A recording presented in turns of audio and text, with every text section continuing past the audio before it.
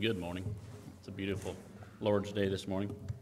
If you're sitting there wondering what I'm doing up here, then that makes two of us. So, but I usually say I don't really like people that shirk their responsibility, and so I got to own up to my own code, I guess, and so sometimes these things are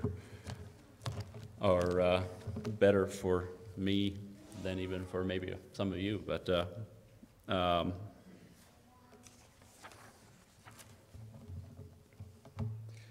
want to talk this morning about basically, if I have a title, it would be called Searching for Truth. It seems like a broad subject, so we will take a look at it. Sometimes you have to bear with me. Sometimes I think over these things and I have a harder time articulating what's going through my brain, and sometimes it doesn't come out the way it's in there. I had a person tell me once that the thing with you is you look at things 5 different ways at the same time. And I was like, never heard that before, but maybe there's some truth to that.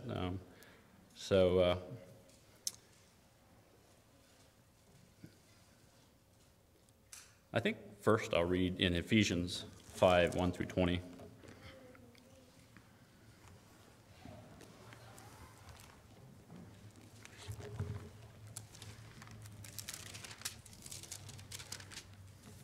Be ye therefore, verse 1, be ye therefore followers of God as dear children, and walk in love as Christ also hath loved us, and hath given himself for us, an offering and a sacrifice to God for a sweet-smelling savor. But fornication, all uncleanness, or covetousness, let it not once be named among you as becometh saints. Neither filthiness, nor foolish talking, nor jesting, which are not convenient, but rather giving of thanks. For this ye know, that no warmonger, nor unclean person, nor covetous man, who is an idolater, hath any inheritance in the kingdom of Christ and of God. Let no man deceive you with vain words, for because of these things cometh the wrath of God upon the children of disobedience.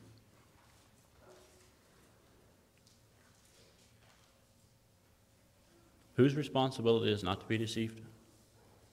Anybody? Us. Let no man deceive you with vain words. That man is that man. That's his problem. It's your problem if you get deceived. Be not ye therefore partakers with them. For you were sometimes darkness, but now ye are light in the Lord. Walk as children of the light. For the fruit of the Spirit is in all goodness and righteousness and truth, proving what is acceptable unto the Lord. That's an interesting verse there. Proving what is acceptable unto the Lord, and it's partly what we're going to be talking about today. And have no fellowship with the unfruitful works of darkness, but rather reprove them. For it is a shame even to speak of those things which are done of them in secret, but all things that are reproved are made manifest by the light, for whatsoever it doth make manifest is light. Wherefore he saith, Awake thou that sleepeth, and arise from the dead, and Christ shall give thee light. Why would he tell us to awake from our sleep? It must be the human nature is to sleep, not in the real sense, but we become drowsy and we fall asleep, and that's what I get out of that. Verse 15, see then that you walk circumspectly, not as fools, but as wise. Another key verse in what we're looking at today, walking circumspectly, not as fools, but as wise. Sometimes we look at wisdom and being wise as the people with the gray hair, and they are. They have lived a life, and they should have become sanctified and be further down the road than we are. And I want to, we want to look at that. But we all are called to be wise. It's not just the ones with white hair or age. Verse 16, redeeming the time because the days are evil. There again is a key verse. Redeeming the time. It's action. It's not sitting back. Verse 17, wherefore be ye not unwise, but understanding what the will of the Lord is. It's another key verse. Not being unwise, but understanding what the will of the Lord is. Whose responsibility is that again? Ours.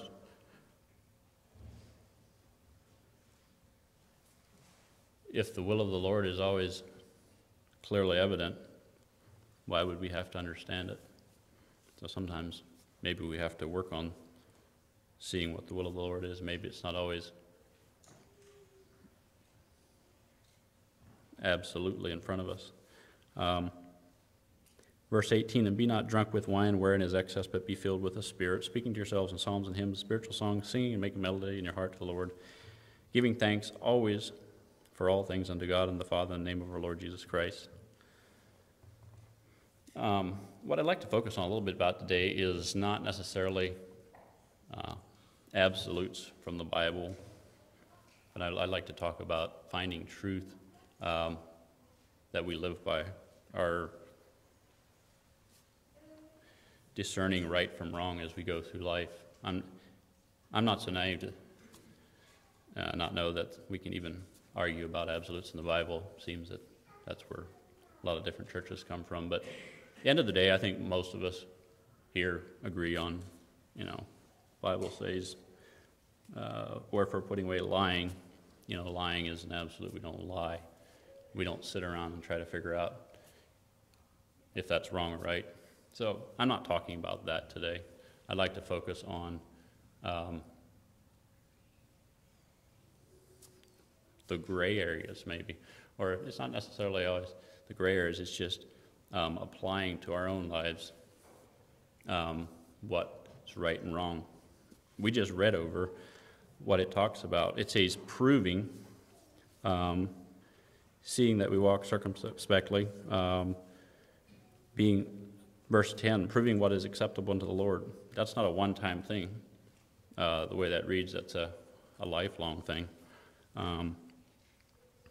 I'm assuming once we're 70, we're still proving what is acceptable unto the Lord. Verse 17, understanding what the will of the Lord is. There again, it's not a one-time thing. Another verse that comes to mind, 2 Timothy 2:15, study to show thyself approved unto God, a workman that needeth not to be ashamed, rightly dividing the word of truth. There again, dividing the word of truth.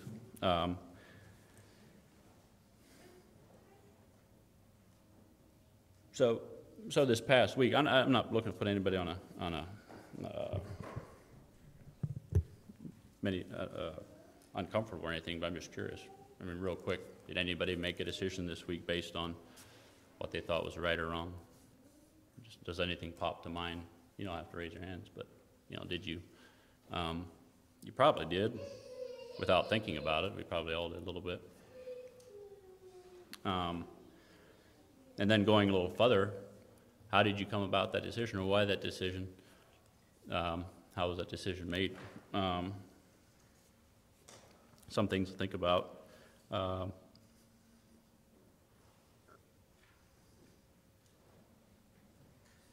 was trying to figure out how much I want to say, but I guess I'll dive into it a little bit so far as what I think about this subject a lot. But this past week, I was thinking about it a lot because there was believe it or not, a social media discussion I was following that was kind of interesting, and it got me to thinking. And so as kind of an application of what I'm looking at, I'll look at it briefly. I think the last I looked, there was 160 comments on it, so it was a hot button issue. And there was someone had posted something about music. Now, I like music. Music has always, I can relate to, through music better than maybe some people, but I appreciate music. But it is a hot button issue, and a lot of the settings we come from has not really looked on music in my terms that well, or they haven't done that well with music. And so some of the things I see sometimes is that we react to it, maybe, and we don't process it that well. What's right, what's wrong, what's good music, what's bad music, all that. And there was a point made on this post about, it was a pretty strong point. I didn't really agree with it. It was a quote, but it was to make a point. And needless to say, it really fired a lot of people up. But so I found it interesting reading through the comments where people come from and what they said. Now, granted, the problem with social media posts is there's little sound bites from everyone, and so you got to read between the lines, and you don't really get the full picture. But it got my mind to thinking on that subject, and it was interesting because there was some people on there that we probably weren't at the same place on what music we listened to or what we thought was fine, but I actually agreed with the way they arrived at their conclusion more than it did with the people over here that we maybe are more maybe listen to the same kind of music, but I didn't really agree with the way they arrived I didn't agree with their premise of why it was right. If you can make sense of what I'm saying, and that's kind of what I'm looking at today is this is the you could call it the nitty-gritty part of the Christian life, and it's usually where churches hang up on because they're churches or people, because there's that trying to figure out what's right and what's wrong, and that's a good thing, and we should be concerned about what's right and what's wrong. But one of the big things that stood out to me in this discussion was that a lot of the people, it was just a lot of reactionary stuff going on. They didn't like what they had over here when they're growing up, and they're over here now because they didn't have this. They're here. Where my call to action or something that, if nothing else, if you don't hear anything else today, I hope that I plant a seed that you think, maybe start thinking about it. And I'm not here to talk about music, but that was just one of the things. I was thinking over that a lot this week, and that got me to thinking about this subject, about looking for truth. How do we identify what's right and what's wrong for ourselves? And in this subject, I guess I'll be audacious enough to say that I think it's also, we're not always at the same place at the same time. I'm not the same place as Sil or Matt, and that's fine. I guess I'll say that's fine for some things, so long as we are, I'll just leave it at that.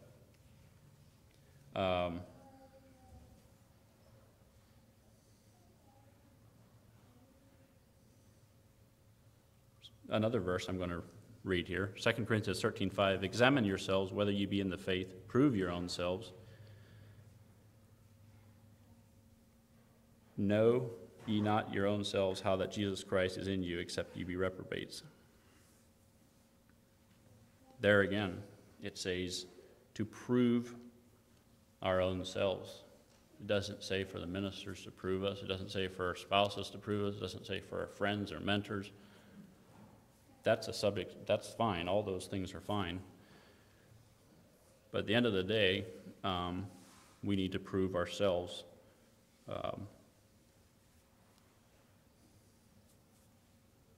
What is right and what is wrong.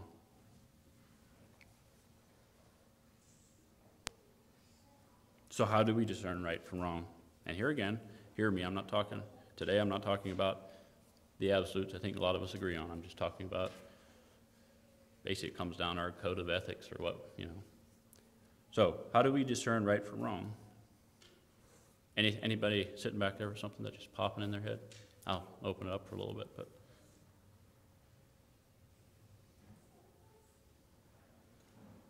Is it what we learn from parents, church, friends, or the setting we grew up in, the paradigm we live in?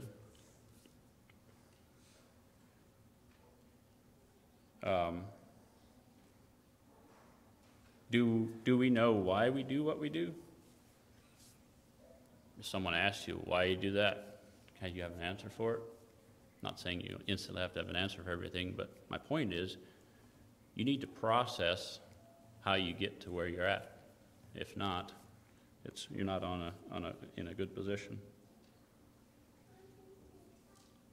I also want to put a disclaimer in here that what I'm talking about today, I'm not looking at putting anybody on a guilt trip. I know there's people that struggle with assurance of salvation. And I know how that felt when I was younger. I will just say, if you put your sins under the blood and you accept Jesus as your Savior and you have your faith in Jesus, you are saved. Anything other than that is from the devil. Fear, confusion is from the devil. So I'm not coming up here trying to create a lot of questions. What I am talking to is us as Christians that are on the journey, that are being sanctified daily, hopefully. And how are we going about that journey?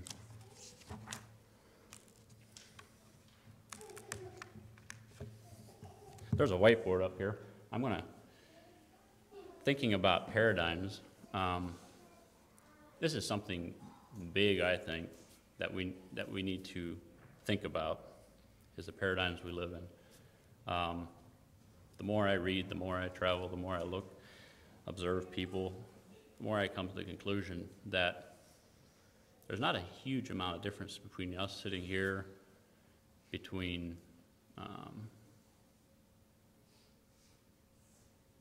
a Guatemalan community in Guatemala and some tribe in Kazakhstan up in the mountains. Like, there's not huge amounts of differences. There's differences in application, there's differences in culture, there's differences in religions, as we all know. But most people, us as humans, do the same thing. We have the same tendencies. We're all sinful. We all know that. We're all fallen without Jesus. But what I'm talking about is, we kind of all operate the same. We think a lot of us here have come from, you could say, but have come from more conservative settings where we grew up. And, it's not good or bad. That's who we are. That's the paradigm we live in. But I think sometimes we think we're special, or, that we're so different from everyone else. Well, we're not. But where we come from does shape how we view things and how we make decisions. And so thinking about that, I'm not an artist by any stretch, but I would like to see if I can draw something. Sometimes a picture does more than words.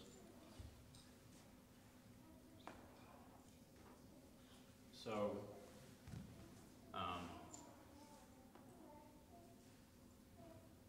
I like to maybe try to depict what we see. I'm a stick figure artist.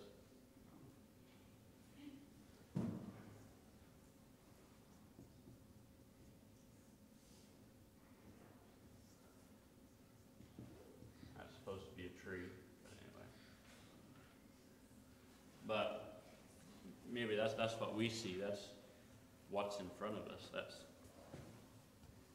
Then I'd like to maybe think about what God sees. And here again, you could draw this different ways, but for lack of time, I'll do this.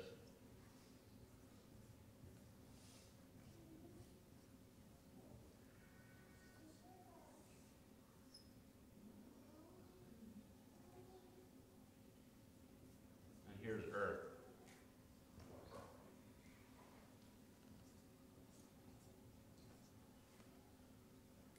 And so God's creation always amazes me. If you all could see that.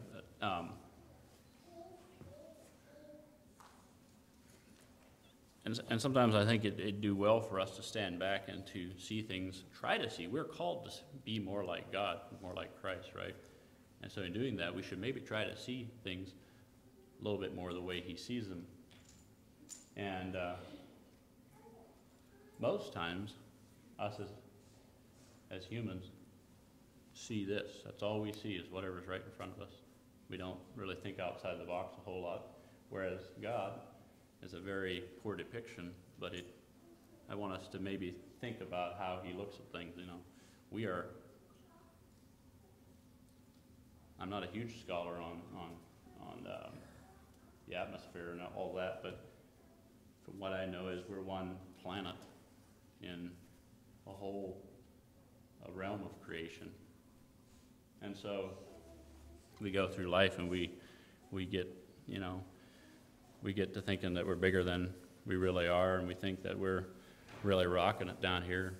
And, you know, we closed $1 million deal. We buy the new truck. We married a pretty lady, and we start a marriage. And, you know, it's all good things. But we come zoned in on that, and it's not. Sometimes I think for myself, it's better to try to see things a little bit more as God sees them, as we are. Ultimately, we're a small creation of His. We're all created. I mean, we're a valued part of His creation, but I think seeing things in that way should create worship in us, where we actually want to worship our Lord and Creator. But moving on,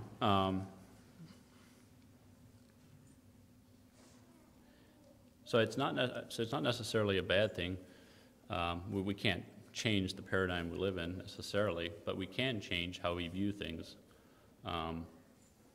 You know, there's all kinds of situations. We grow up, you know, we view life through the parents we've had, through the settings we are, the things that happened to us, the siblings we had or didn't have, or what happened to us. All those things shape how we view things. And so it is good to try to maybe set yourself apart from those things and look at things, try to look at things through a different lens, process why you think, you know, why are you thinking this way? One of the things that we do a lot, I do it a lot, and I think it's just human nature, is react. We react. We're reactionary people. And it's not always necessarily where when someone reacts that they're, you know, sinning. It's just, it's a zero-sum game. You're over here, you react, and now you're over here. Nothing really changes. And so ultimately, most times reactionary things aren't that good, and they don't really turn out that well in the long run. They're not a long-term. Living a reactionary life isn't a sustainable thing for a Christian.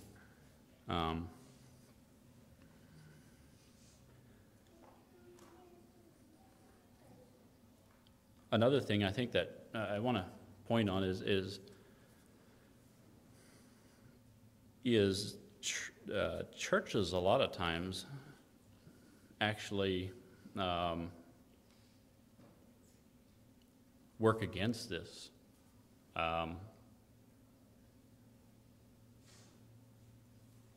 It's kind of a threat if people try to process things and try to think through, or try to know why they do what they do, and they think through things themselves.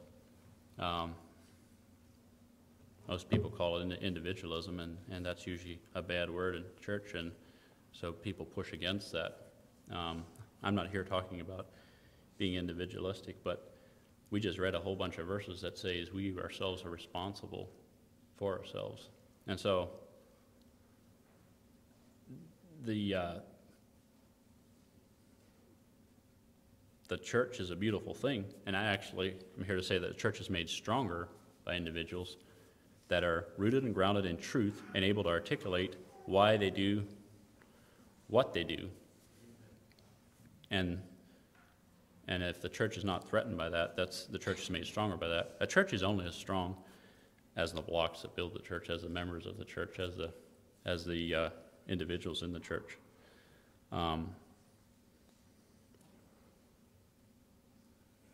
And I'll just also say that living the Christian life in default mode is not sustainable or growth-oriented. Basically, all we're talking about this morning is being intentional about where you're going, what you're doing.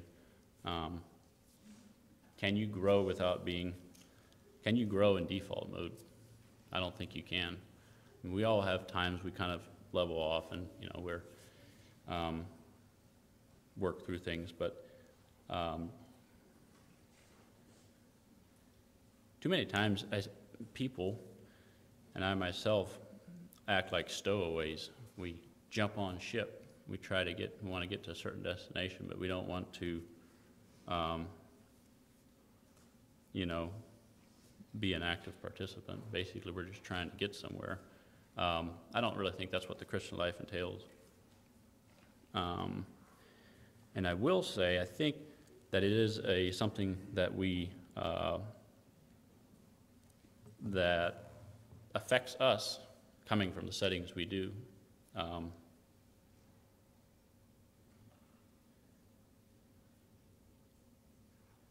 By churches setting perimeters and creating rights and wrongs not personal to the individuals. It's not necessarily that I just said what the church did was wrong. It was basically the church is doing for the individuals what the individuals need to do for themselves. And that creates a lot of confusion sometimes. If it's not, I've heard people say that, well, we got to do that because, where do people end up if they don't have that line to go with? I'm here to say if that line is the only thing keeping you from going there, you already missed the boat.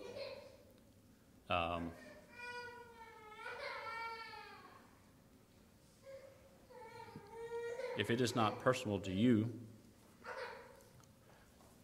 living in truth, then it's not going to, doing what someone else tells you to do isn't going to help you at all. It might make you look good for a while. It might, keep you out of the crosshairs.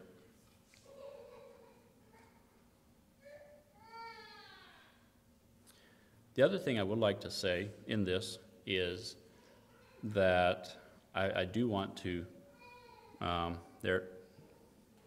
any subject like this, you can take it too far, you can construe things.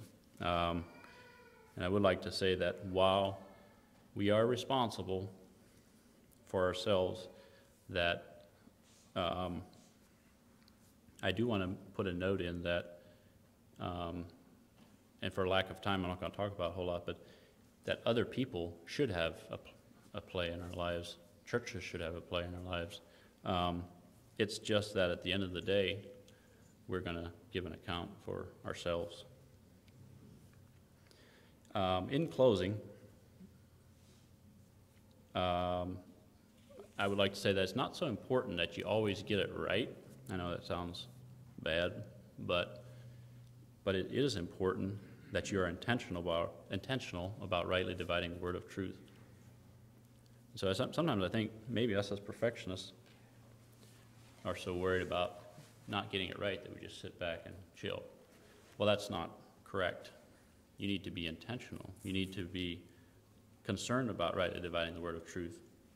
And in doing that doesn't mean you're going over and hitting everybody over the head with what you're looking at, but it is that you're applying it to your own life and living it out. With God's help, the Word, the Holy Spirit, and the people around you that are mentoring you. This is a process of sanctification and growing in Christ.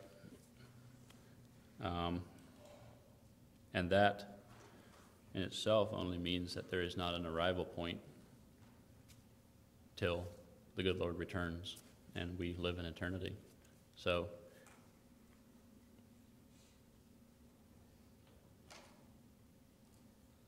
we like to arrive, as humans, we like to achieve, which is good. And there is high points and low points of Christian life, but at the end of the day, we should constantly be dividing the word of truth, constantly growing till the good Lord calls us home. In closing, I'd like to read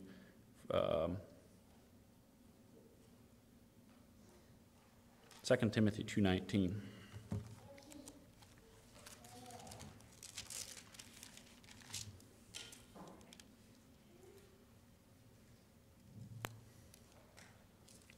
Nevertheless, the foundation of God standeth sure, having this seal, the Lord knoweth them that are his, and let every one that nameth the name of Christ depart from iniquity. That's a beautiful promise, that the Lord knoweth them that are his, and the foundation of God standeth sure. So with that, I will close. Thank you.